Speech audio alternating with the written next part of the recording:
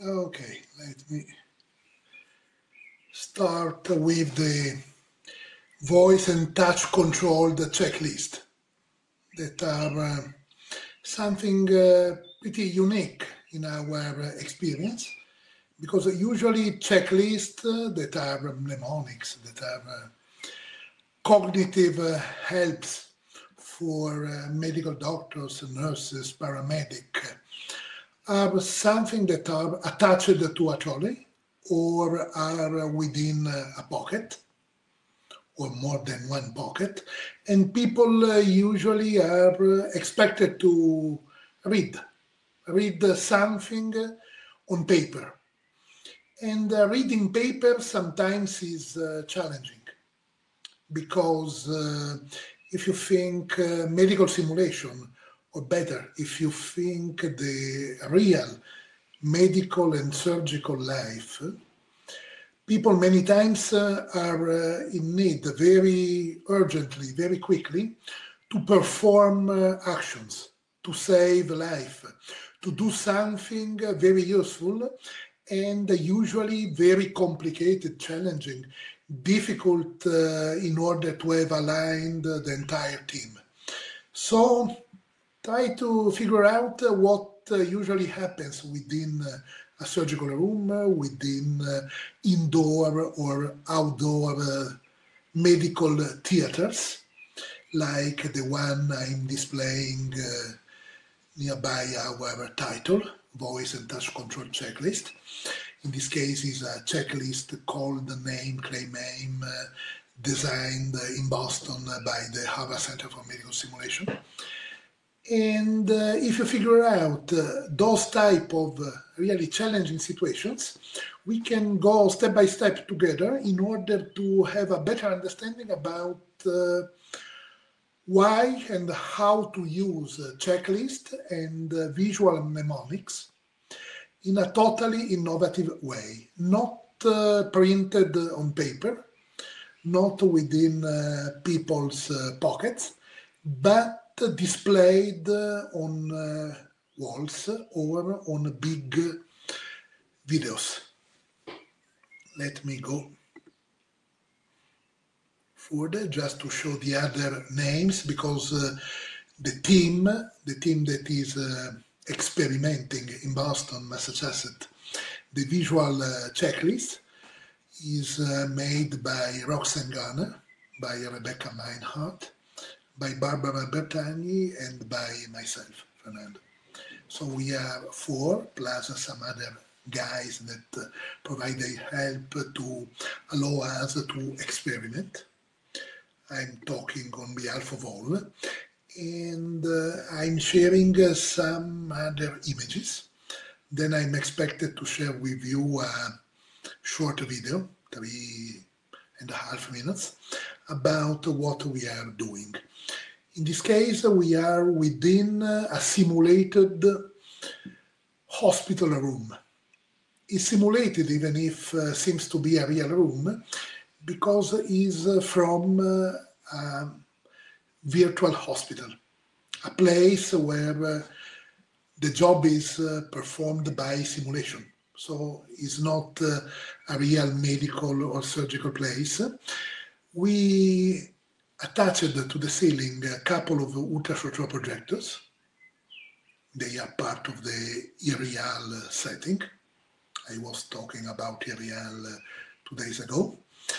And we are projecting in an interactive manner 2 walls, better, 1.5 walls, because the other part of the second wall is already occupied by medical tools and devices. Here is a patient simulator. It's plastic, it's purely plastic. Couple of projected walls. We can look at the main wall. On the main wall, there are writings. There are highlights by virtual pens. There are options to take, again, electronically, because we are facing, or better, our learners are facing a very complex situation. aspect usual in medical simulation. So they are usually facing a patient simulator, a mannequin, that is about to die, and they have to try to save the patient in 2, 3, 4 minutes.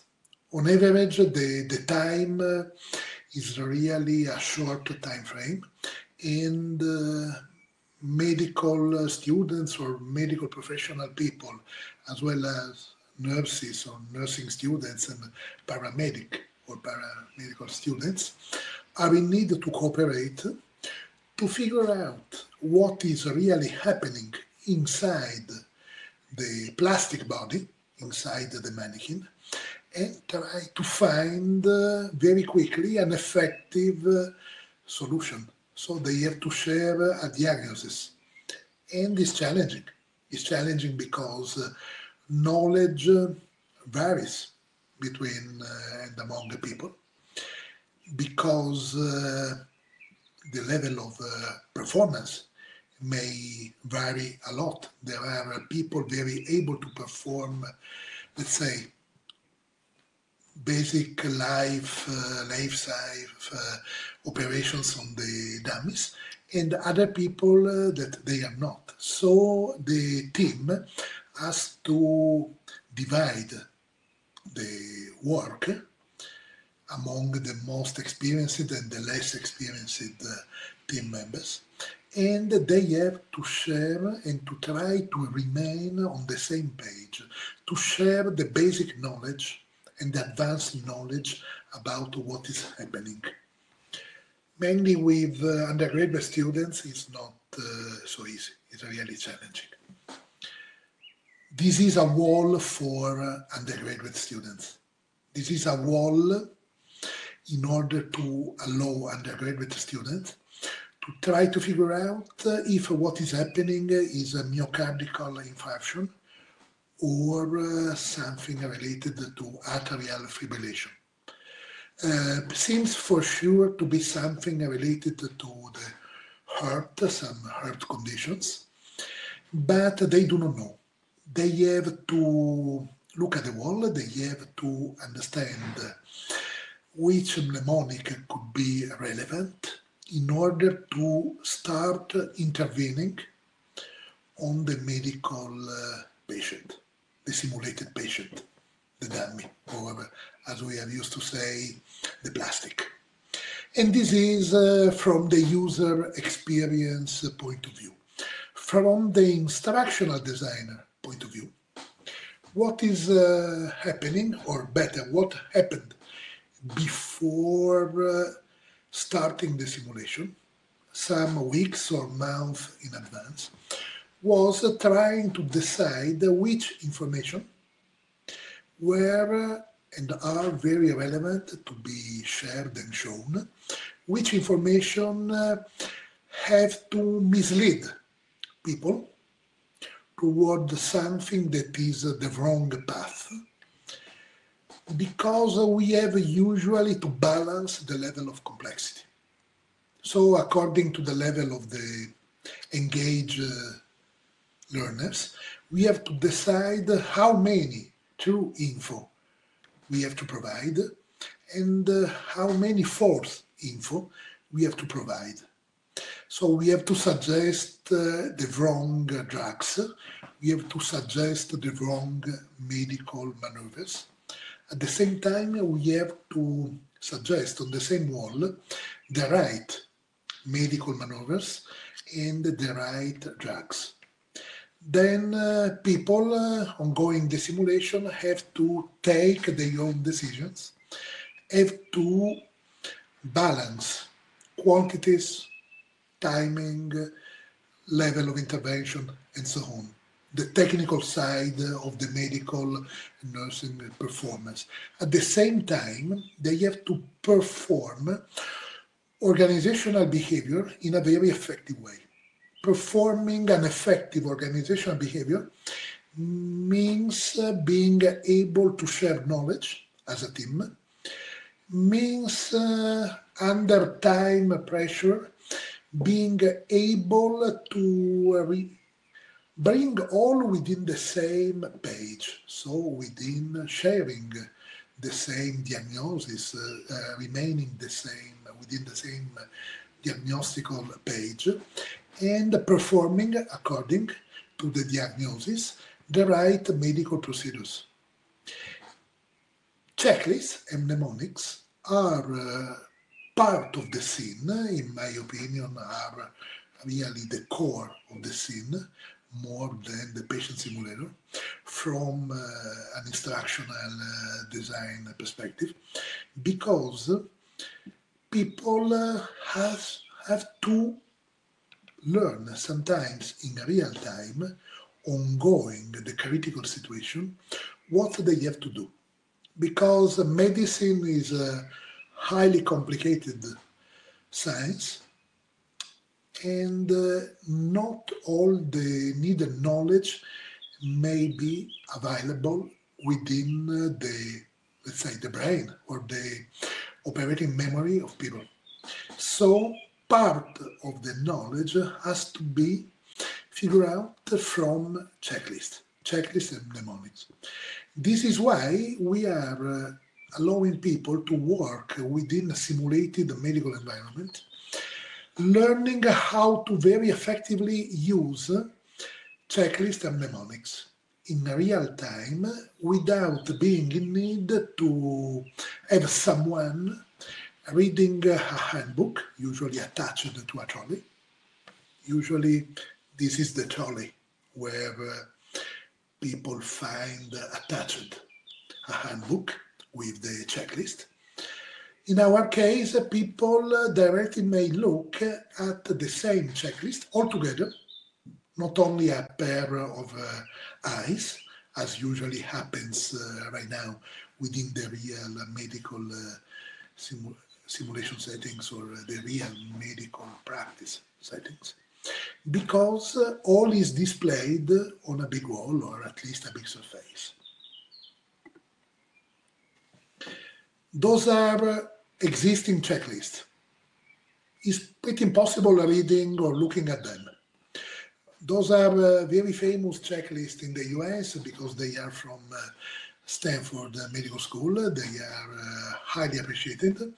They are very good if you have printed checklists, if you can open a handbook.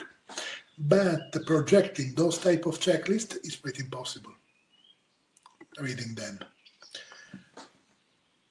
Those are different checklists designed by us. With us, I mean the professional and experts from the Harvard Center for Medical Simulation, as well as the team from LogosNet and Centro Studi Logos, and a couple of professors from the Polytechnic School of Milano, in order to allow a better comprehension, a better reading, a better understanding once they are displayed on the walls. Different experiment, because we are experimenting different layouts. So same checklist, different layout. And this is the real challenge. Communication partners, knowledge visualization strategies. As you can figure out from the checklist I was sharing before with you, is not easy. Having something like visual communication really working well. In our experiments, we are developing more than 12 different layouts, and maybe one or two are really working. Maybe because we are using simulation in order to check if something that we are designing is working. For instance, this is working. This is a checklist designed by the Harvard Center for Medical Simulation called the Name Remain. I was talking about it at the very beginning of my talk today. And now is also embedded within the Massachusetts General Hospital Handbook of Medical Emergencies. Is technically a checklist plus a mnemonic. The mnemonic is split in three: name, claim, aim, with a very short description about how to perform as a team when the team is facing a situation. And strictly technically speaking, this is the checklist. A list of items, flaggable.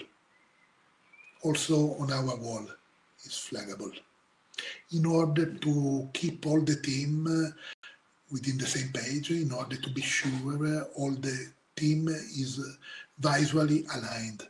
They know where they are. And this is the wall, purely the brick and mortar wall. At this point, if possible, I'm asking David to start the short video so you can figure out something better about what is the meaning of visual checklist. Uriel, open checklist 1. Uriel, open checklist 1. Uriel, zoom 1.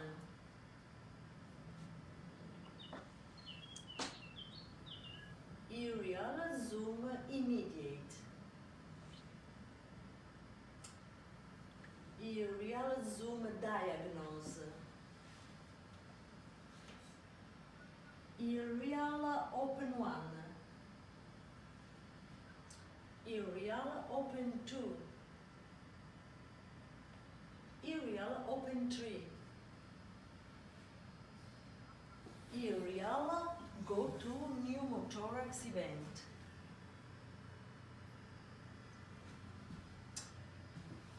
Uriel, zoom out. Uriel, zoom 3.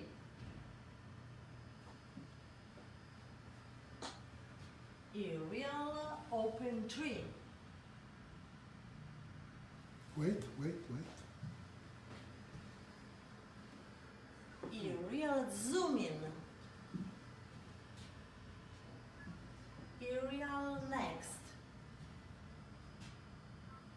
Uriel, next. Uriel, previous. Uriel, previous. Uriel, zoom out. Uriel, open 5. Uriel, zoom out. And so on. Uriel, zoom 2.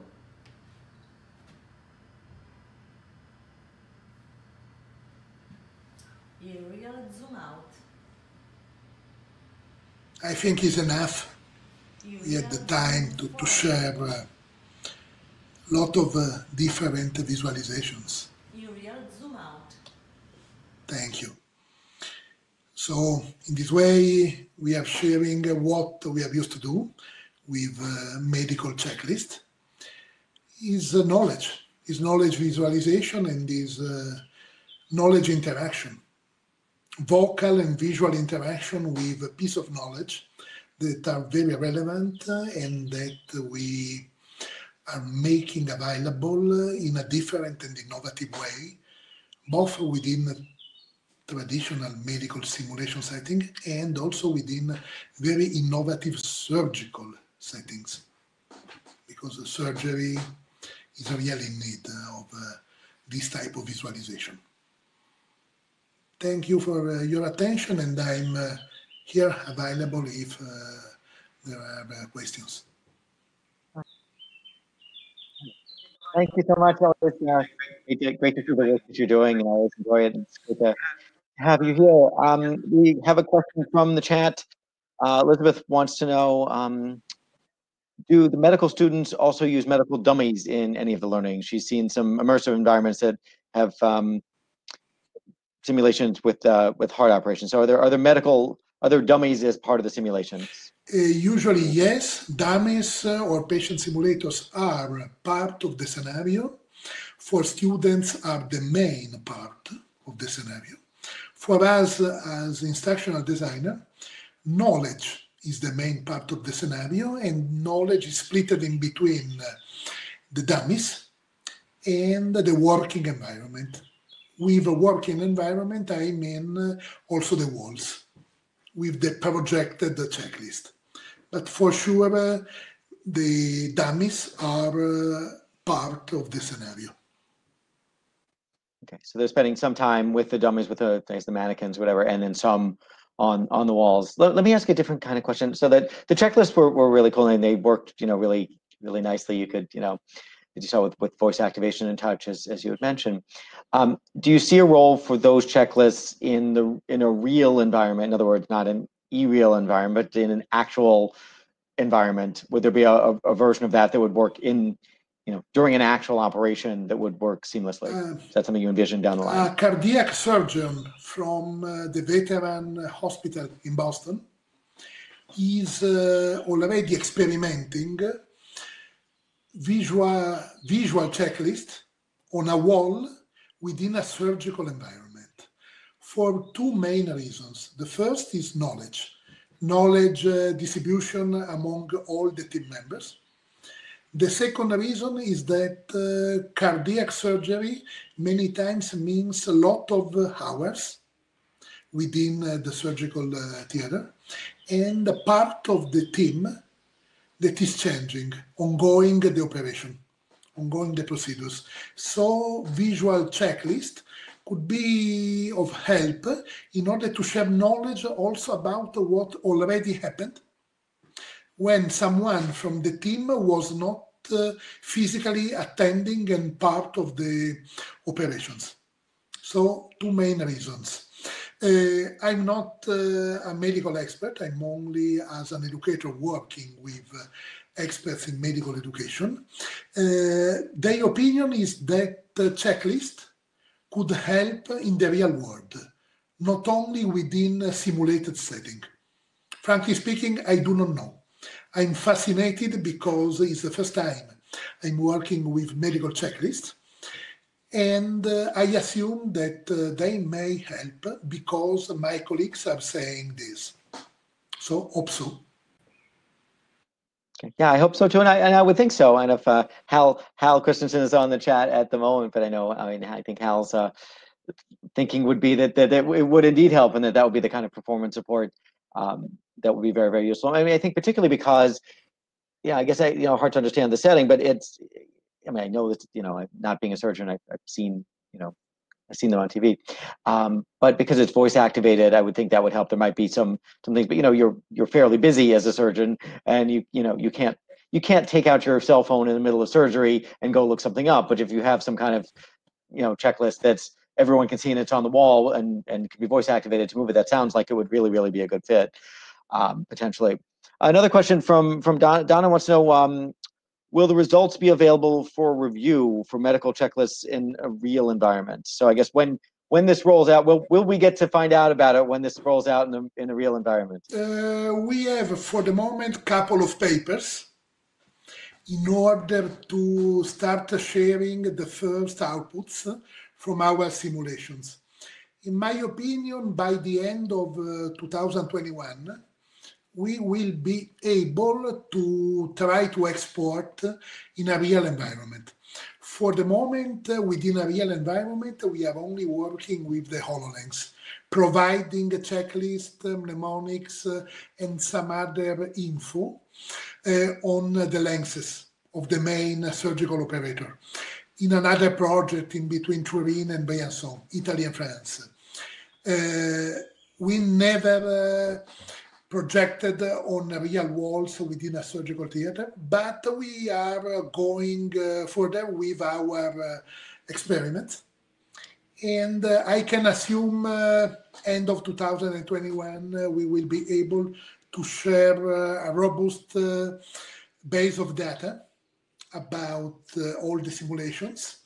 We will discuss in January 2022 during the International Congress of Medical Simulation, and then we will look for someone willing to experiment in real places. This is at least the roadmap. All right. That sounds great. So Donna, definitely be back at ICLW in 2022. Hopefully they'll come back next year as well. It's like 2021 is going to be when the work is done. This is a lot. This is a lot of fun, and it should be really interesting to see. I know how this works in the real world. I would think it would work well in the real world. That it's got kind of all the right things to be a kind of just-in-time performance support that can work in that environment. But it's a fascinating experiment. Other questions that people have about this? I'll look at the chat. If you have anything else in the chat, we talked about medical students. We talked about the future, and I think and Hal. Hal has chimed in with a yes in all capital letters. So Hal very much agrees that performance support is the way to go, as he always does, and looking forward to the use of these checklists in a real environment as well in a simulated environment. So. All right. Well, I think we're just about at the time, so we can wrap up. And I know, Fernando, you'll be back to talk about crisis management in the afternoon, and so we've got more to talk about with you. And that the eRail system is always just fascinating to talk about, and got a lot of participation. So, all right. Well, thanks once again, and we'll see you in a couple hours. Thanking you. See you. Bye bye. All right. Bye bye.